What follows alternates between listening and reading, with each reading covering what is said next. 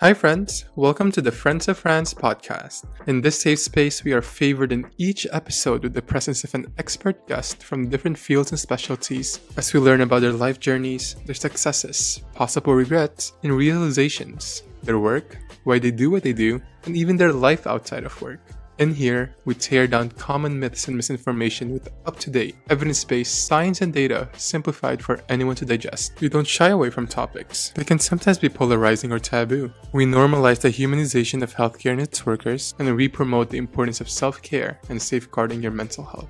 Please keep in mind that the conversations in this podcast are for educational and informational purposes only. They are not implied or intended to be a substitute for professional medical diagnosis, advice, or treatment. Please always seek the advice of your physician or other qualified healthcare providers regarding a medical condition.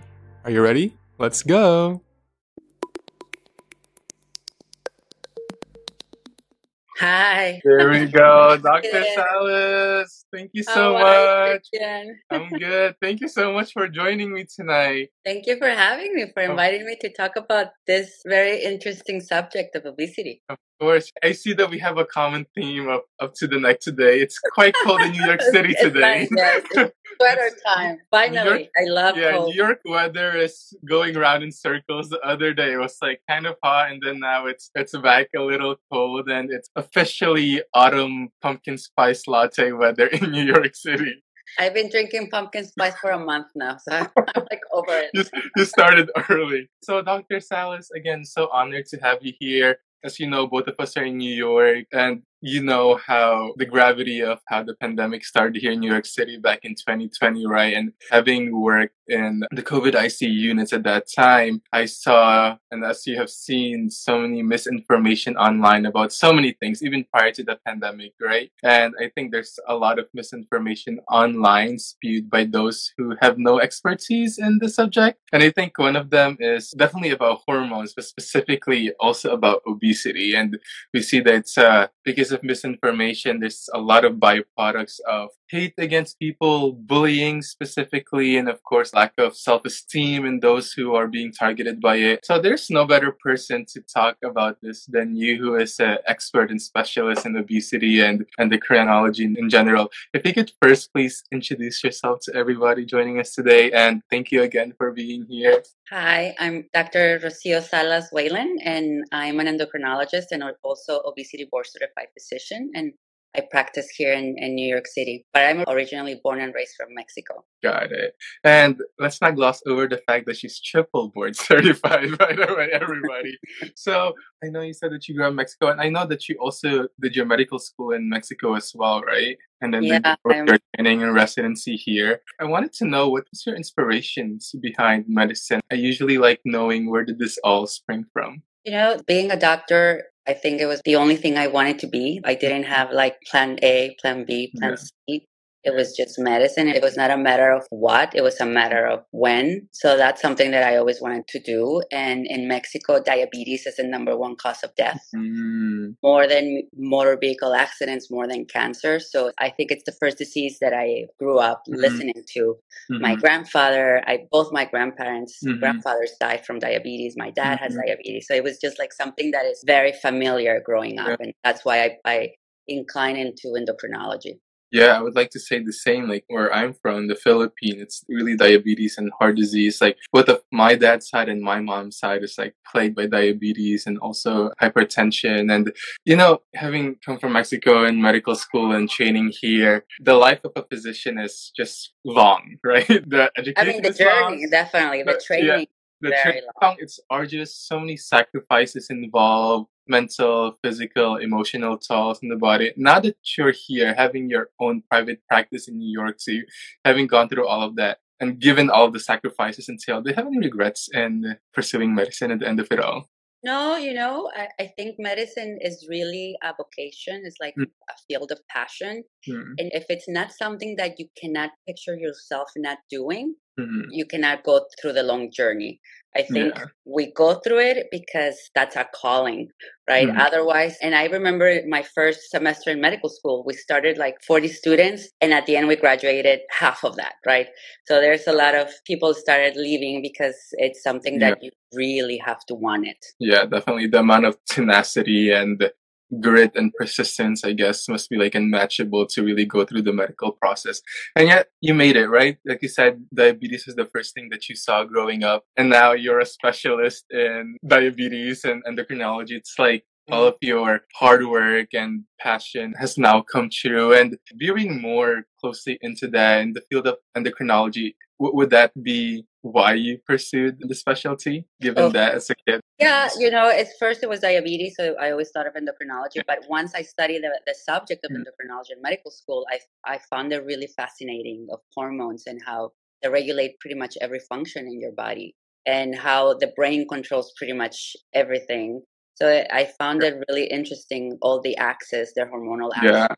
Yeah. I mean, endocrinology in itself is like so complex, so diverse. I mean, there's so many organs and there's so many hormones involved. And I wanted to veer into a very important topic that we said earlier was obesity. And like you said, there's so much fogginess about the topic of obesity. I think because for many, it comes at a face level that, oh, they look obese. Oh, they're obese, right? But as a physician, what are the clinical parameters of obesity? Is it just someone steps on a scale and you measure their BMI? What is obesity like inherently? And is it diagnosed just based on numbers? Unfortunately, the criteria that we use currently to diagnose obesity is based on the BMI. But the BMI is a very poor tool to diagnose obesity. I feel like with the standards that we have right now of BMI, we're actually missing a lot of people that can receive treatment just because they don't meet the BMI criteria, right? I go further, and that's something that as obesity specialists we do. We go further than the BMI. I don't pay attention to the BMI. I use other parameters that help me to tell me who will benefit from medication and who wouldn't benefit from medication, right? So visceral fat is very important, and that's one parameter that indicate risk of disease, and specifically insulin resistant, metabolic syndrome, type 2 diabetes. So somebody can have a normal BMI, but they can have very high visceral fat. That person requires treatment, right? Percentage body fat is another parameter that I use to diagnose somebody with obesity. And muscle mass is very important because they can have a normal BMI, but they may have high body fat and very low muscle mass.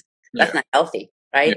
So muscle mass is also a very important parameter in metabolic health. But if we go to the current guidelines is BMI, and we use the BMI equal or greater to 27, we consider that overweight. And a BMI equal or greater than 30, we consider that obesity. And then over 35 is obesity type 2. And then over 40, which we used to call morbid obesity, we don't use that term anymore. We call severe obesity, right? Hi friends, thank you for tuning into this episode. I hope you're enjoying our episode with Dr. Salas-Whalen so far. But going to interrupt this episode just for a moment to give a new recording from Dr. Salas regarding an update on what she just mentioned about BMI being the sole diagnostic tool for obesity. This episode was actually recorded last year back in November 7th of 2022. And on June 14th of this year, 2023, we actually received a new update from the American Medical Association, or the AMA, regarding the use of the BMI in diagnosing obesity and all of the harms associated with it the past few decades. Well, I'll let the expert come back and explain it to us all. Enjoy!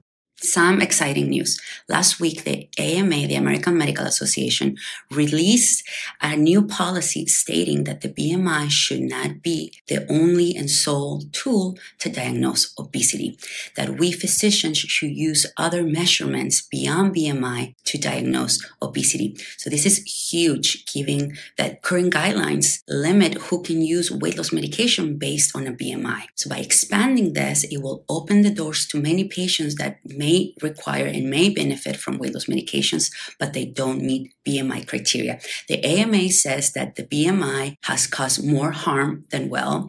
It also says that it was used in the past as a racist exclusion, and that all the data obtained from the BMI was only in white, non-Hispanic people, so leaving a lot of ethnicities outside. The AMA also states that the BMI should be used in conjunction with visceral fat, body composition, waist circumference, and that those measurements together with the BMI should be used to diagnose obesity and overweight. They also say, which is very exciting, that reimbursement of medication should not be denied due to not meeting BMI criteria. Now, this is going to be huge and insurances will fight back, and it may take a few years before we see this implemented. But believe you and me, this is a huge step in the right direction.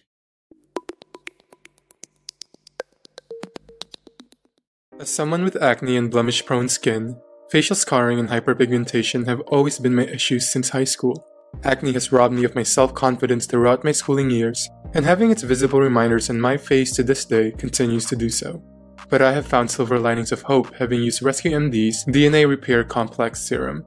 Plastic surgeon developed, Rescue MD seeks to harness the powers of science and 2 decades of patient experience in providing a multi-benefit skin renewal serum that provides real results and improves the appearance of visible skin damage. Beyond my personal skin concerns, the serum also seeks to address a breadth of damage from varying external stressors, including hypertrophic and surgery scars, burns and chemical burns, cuts, scrapes, and bug bites. All of these are targeted by supporting the skin's natural healing process through its infusion with Rescue MD's patented LabCall, a proprietary anti-inflammatory skincare technology that targets skin damage at the DNA level. The serum also contains a hand-selected blend of other ingredients, such as peptides to help strengthen the skin, botanicals like rosehip to soothe, and moisturizing agents such as dimethicone and allantoin that helps to speed up skin recovery. The DNA Repair Complex Serum has been my daily friend, and every day, I feel like I can take back what my scars have stolen from me. Definitely, each skin is different and results are not guaranteed, but I hope that you can find your silver lining too. In partnership with Rescue MD, you can get 15% off your order on rescuemd.com with the code FOF15. The serum is also now available on bloomingdales.com. Discover what healthy skin healing means with Rescue MD. Growing up with my mom, who has been a nurse for the past 30 years, I would always take an adventure in her bookshelf filled with nursing and medical textbooks, encyclopedias, and various human anatomy posters. I still remember perusing through an encyclopedia as a 6-year-old, trying to look for pictures of eyes and muscles, attempting to pronounce their lengthy names since I could not really understand explanations about the different body parts. Despite the myriad of children's books with topics ranging from magical universities to talking animals and the different types of rocks, there weren't really any books on the workings of the human body when I was a child, for children. Written by physicians, Dr. Betty and Dr. Brandon, the Medical School for Kids book series now provides a charming, easy-to-understand introduction to the wonders of the medical field. These books feature beautiful illustrations and simple explanations, teaching children and adults alike about the anatomy, physiology, and diseases of the body.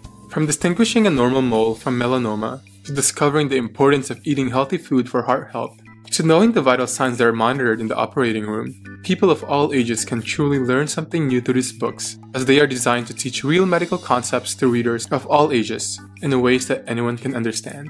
Take an educational adventure into the intricacies of every organ system of the human body. Paperback copies of the books are available for purchase on Amazon.com and eligible for 2-day Prime delivery. Kindle versions of the books are also available on Amazon and free with Kindle Unlimited.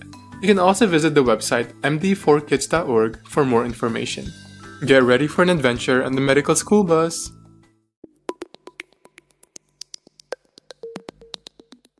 All of these numbers and all of these guidelines, it can truly get confusing for many people, right? And, being from other countries too. I don't know if you watched this video where they were trying out McDonald's, and when they showed the size of Coke, they're like, oh, that's probably from America.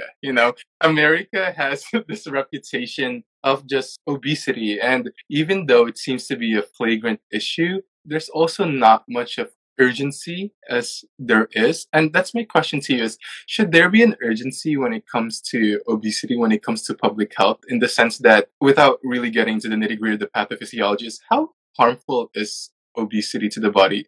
In fact, what does it do to the body? Answering your first question, I do feel there should be a sense of urgency. The New England Journal of Medicine published within this month an article saying that by 2030, half of the population of the US will have obesity. 1 in every 2 Americans will have obesity. So greater than diabetes. 72 million people in the US have obesity versus 37 with diabetes, right? So definitely it's our biggest chronic disease that we have right now. So there is a huge sense of urgency, right? Obesity causes many health problems, and we can go by even by organs, right? I mean, if we go by liver, it can cause fatty liver, cardiovascular disease, stroke, mental health disease, not just physiological, but also psychological, insulin resistant, right? Type 2 diabetes, metabolic syndrome. And then we have mechanical problems, arthritis, sleep apnea, which decreases sleep and increases mortality. There's more than 30 cancers that are associated with obesity. Breast cancer in postmenopausal women is right now the number one cause is obesity. It's not so much genetic. We're not seeing that much anymore that is genetic or runs in the family. Mostly caused to obesity, endometrial cancer, prostate cancer, stomach cancer. So it's really high risk for many debilitating diseases and all-cause mortality. Yeah, I mean, when I was talking to my coworker the other day, I was telling her we're going to have the talk tonight, and I was saying how, as we were going through our patients list for that day, I was like, isn't it interesting that the comorbidity is always like obesity, obesity, obesity? So you're right, Doc. It's like the sense of urgency like really should be there. But I wanted to bring it to our topic, to that patient who goes to you and I guess will get their first diagnosis or their testings or their BMI for obesity. And we see this also on social media where I think the conflation between overweight and obesity, right? Many people lump it together into one ball of, oh, it's their fault because they're eating unhealthily, or they're not exercising, or they have poor life choices. Is there a blame to be placed on the person? I want to frame the question that to who, if there is, should the blame be placed to? And if not, where is obesity really coming from? Where is the source of all of this? You know, I've practiced obesity medicine for 3 years, and I haven't met a single patient that hasn't done anything possible to modify. Nobody wants to have obesity. No single patient chooses to have obesity. That is a complete lie. These patients have struggled decades of their life with weight. Their life revolves around their weight, around that plate in front of them, right? So this is not nobody's going to choose this lifestyle to begin with, right? And I think that the conflicting issue here is that the concept of obesity as a chronic disease is relatively new to us in America, and we were just accepting it as a true disease, right? I mean, you can argue that diabetes could be lifestyle, right? But we remove the shame, we accept it and we treat it. We can argue that high blood pressure can also be lifestyle, right? But we've moved from that, and now we see it as a disease, and when we treat it, right? So obesity that's what's happening with obesity now. The WHO classified obesity since 1942 as a chronic disease. Oh, wow.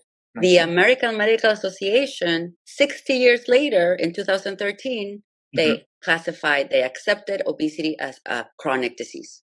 Right?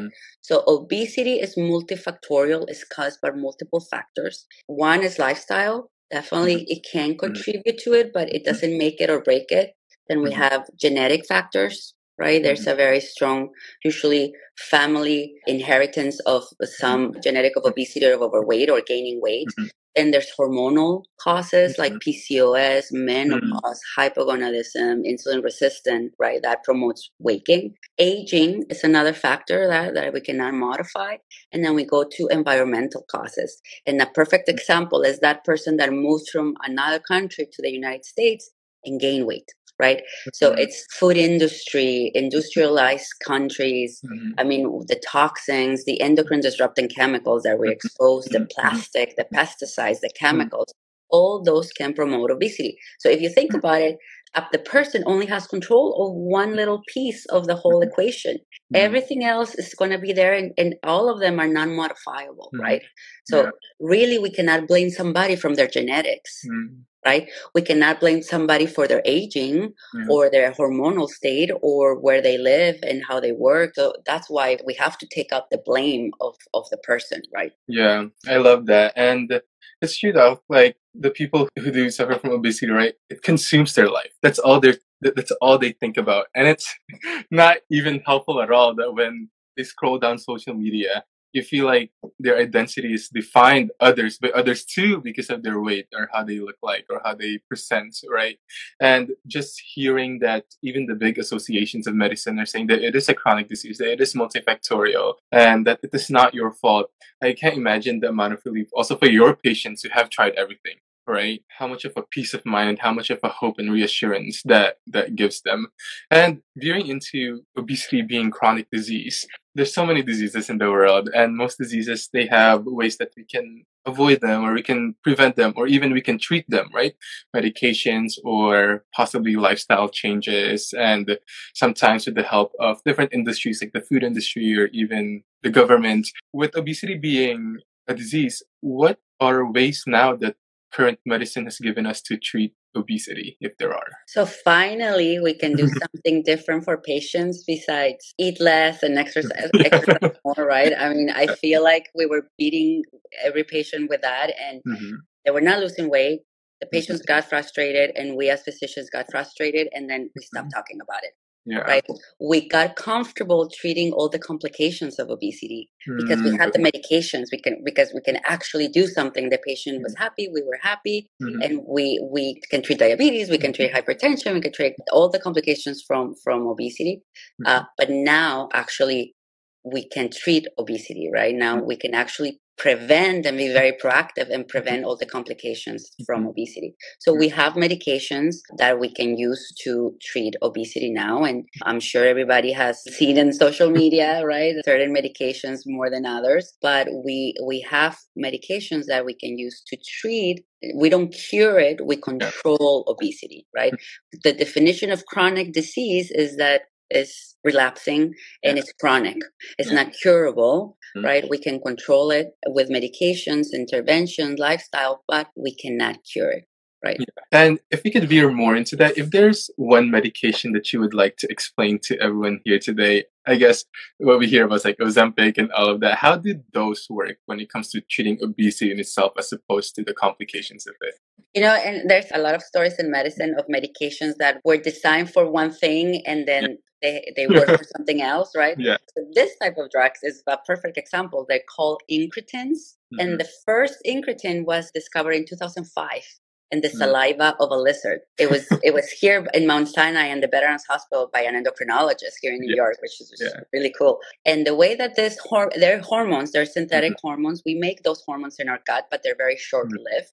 So these are a synthetic form of it. And the way that incretins work, the reason that they were used and reproduced was for diabetes because they work in the pancreas. When your sugar goes high, it kicks in the pancreas, you make more insulin, you become more insulin sensitive, and that's how it works for diabetes. And that's what we started using it for. Even, I can say back then in 2005, the first one was Bayera. It was a twice-a-day injection. So we've come a long way now. It's a once a week. Before, twice a day, patients would have to inject themselves. But when we were prescribing this to patients, they were coming back with much better glucose control and weight loss. And up to that point, we didn't have any medications for diabetes that causes weight loss, right? So, I mean, actually, some of them can cause weight gain. Insulin, sulfonylureas, the pioglitazones, they cause weight gain, right? So this was the first medication that we were like, oh, it's treating both things. And then we started using it off-label for weight loss, and then eventually we got the FDA approved for weight loss, right? But the way that target weight loss, we talked about how they work for diabetes, the way that they work for weight loss and obesity is they work with your appetite hormones. That's one way. And the other way is that we have receptors in the amygdala for these hormones, and it dissociates any positive reinforcement from food. So any comfort eating, emotional eating, you don't get that feedback anymore from food. You may reach for it, but then you don't feel nothing and you stop. For many patients, even with alcohol, it can happen. It's just because of that anticipation that you want to receive from certain food and drinks, right? And the way that they work in the gut area, they increase your satiety hormones and they decrease your hunger hormones. So that's how it works for weight loss. All throughout high school and bouts of college, I suffered from severe acne. I cried almost every day looking at the mirror. I wore hoodies during the summer to hide my cheeks. When my mom asked me what I wanted for my birthday, all I wished for was a visit to the dermatologist. I tried so many products and saw so many estheticians, physicians, and other advanced providers. But I know that my mere access to these products and providers is a privilege. Many who suffer from acne and other skin conditions live in many underserved populations where access to dermatology specialists can be difficult due to limited resources. To help bridge this divide, Vanapadia, a dermatology nurse practitioner, recently launched Your Skincare Expert's Derm course, which can allow other specialties to provide comprehensive care to patients through dermatology in places where access may be limited. The course can also be used to help better train extended providers within the field of dermatology to feel confident and empowered in their knowledge. From fortifying skin anatomy to identifying skin types and concerns, breaking down acne, building skincare routines, and going over active ingredients, the course seeks to further knowledge in skincare, anti-aging, acne, and overall holistic skin health. Friends of Franz is partnering with Your Skincare Expert so that you can get 10% of the course with the code FRANZ, that's FRANZ, or visit yourskincareexpert.com/Franz. My skin and my life were changed by the right products and the right people. Through this course, I hope that this would also be made possible for others. Anyone who knows me knows that I love boba. After a heavy dinner? No problem. I have a second stomach for boba, and sometimes even a third. But each cup of bubble tea is definitely a guilty pleasure, given that the average cafe-made milk tea has over 100 calories per serving, over 20 grams of high glycemic sugar, and is packed with artificial flavors. I am so glad that the guilty days are over with Twirl, the world's first canned, plant-based milk tea. With only 45 to 50 calories per serving, and containing 6 to 7 grams of sugar, and low glycemic sweeteners at that, goodbye to sugar crash, Twirl is made with pea milk, the most sustainable plant-based milk on the market, regenerating the soil where it comes from. This is thanks to the fact that fair trade and organic are the names of the game, as the teas are sourced from biodiverse family farms in China, Japan, and Taiwan that practice sustainable farming techniques. No artificial flavors are ever used. Choose from 3 antioxidant flavors of the chocolatey Taiwan-style black milk tea, floral jasmine, and nutty hojicha. Enjoy all of these flavors, each being nitro-infused that you can feel and hear their fresh, silky, and creamy texture with each pop of the can. Let's enjoy tasty, creamy, shelf-stable, and healthy milk tea together for 10% off using the code FRANZ10. That's FRANZ10. Now available on twirlmilktea.com or Amazon. Twirl around in its goodness. It's amazing how advancements in science and medicine and medical technology can truly change lives, right? Like things that we can't imagine probably in the past is now allowing to give people hope. But beyond like the science, beyond the medicine and the pharmacology of all of this, I think a big change also in people's lives that give them reassurance are the people they talk to, especially the physicians that they consult, right? And one of them being you. I can't imagine people coming into you to see you after years or even decades of trying or probably seeing or hearing their friends or families passing away due to complications of obesity, right?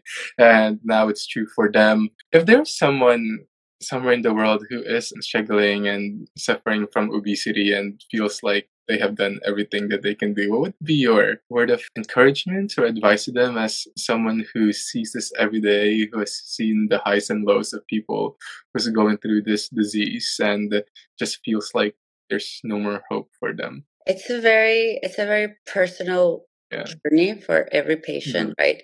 And unfortunately, some patients still feel that it's their responsibility, that it's their duty to lose the weight, right? So we're holding very tight to that concept of lifestyle and obesity, and that the patient has the power and the control to change if it really wants to change, right? The problem with that is that patients have to recur to very extreme lifestyle changes that are not sustainable, that they're setting themselves to failure with such restrictive lifestyle, diet, exercise that is not sustainable, right? So then they feel like a failure.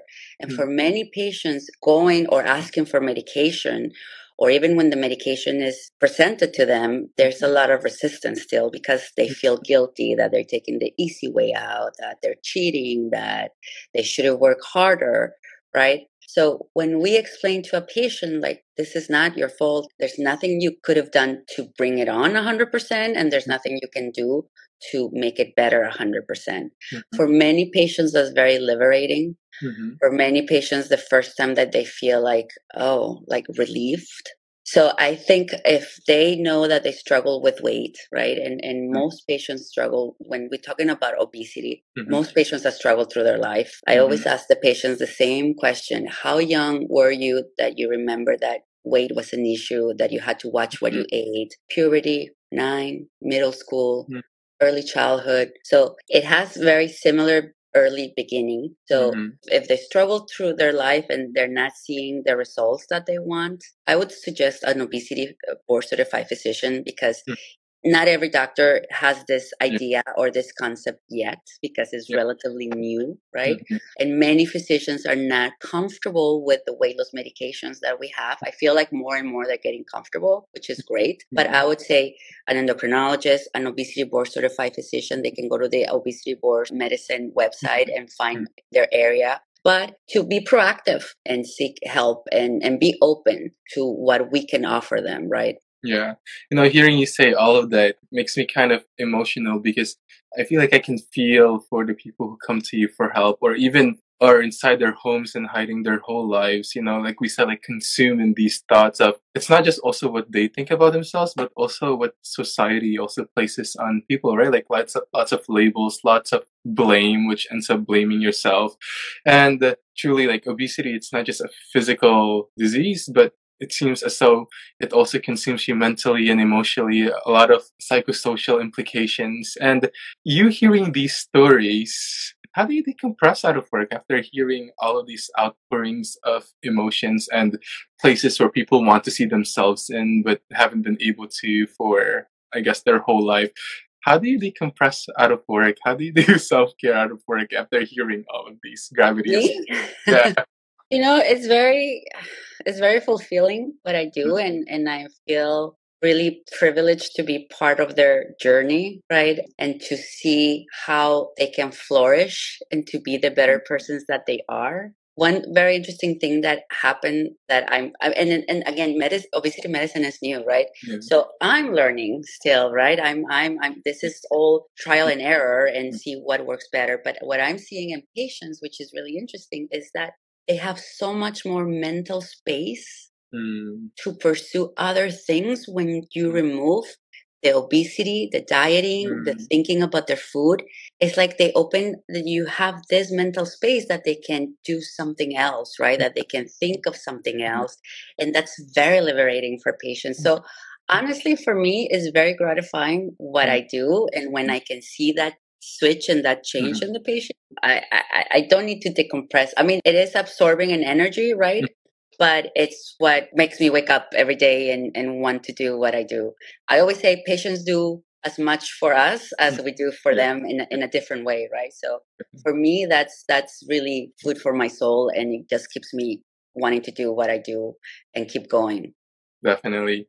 Dr. Salas, you are amazing. You are such an inspiration. I am a big fan, and I am so grateful that you spent your night today to talk about important topics that I really have been wanting to break borders about, because it's such important topics that can literally cost the life of someone, right? Because it's such as multifactorial of a source obesity is.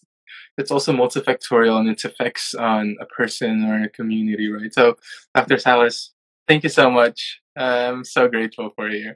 One thing that I would like to say is, I would encourage patients to share, right? Because I feel some patients, there's still that shame, or like, I'm taking the easy way out. I really feel like the more patients share their journey and their experience with the weight loss medications, and it's going to open the doors for other people to reach out and do that, right? Because many patients, they still, like, people notice that they're losing weight and they're not saying that on medication. So we're just propagating that idea. They're like, oh, they exercised and they were able to lose weight with exercise, but maybe really they're on medication, right? So I feel we should be more transparent, because that's going to really open the door for other people that are considering but are not there yet to really take that step down, right? Yeah, and somebody said she's a terrific doctor. She can change her life, and I truly believe it. Dr. Salas, thank you so much. Enjoy your fall, cold, weather, and I know you're looking forward to your pumpkin spice latte tomorrow. Me too. Tomorrow morning. Yeah. Thank you, Dr. Salas. Have a good night, everybody. Bye. Thank you. Thank you. Bye.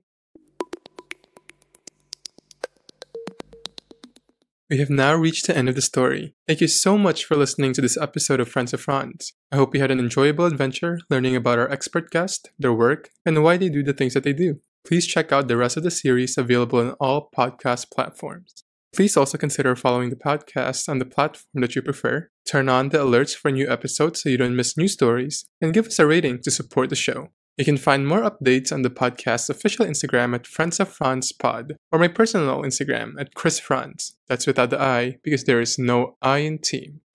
I'm kidding. Someone already took the username. Have a great day or night, everybody!